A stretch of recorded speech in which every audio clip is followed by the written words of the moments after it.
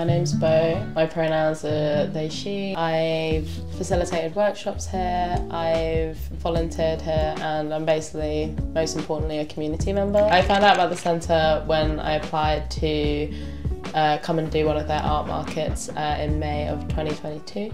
The studio that I have, I've made it really comfortable for people from the community to come and get tattooed with me. You already see each other at this level that's beyond the surface, that not everyone really understands. You don't want to go into a tattoo studio and have to be oh, please don't refer to me as as a woman or whatever.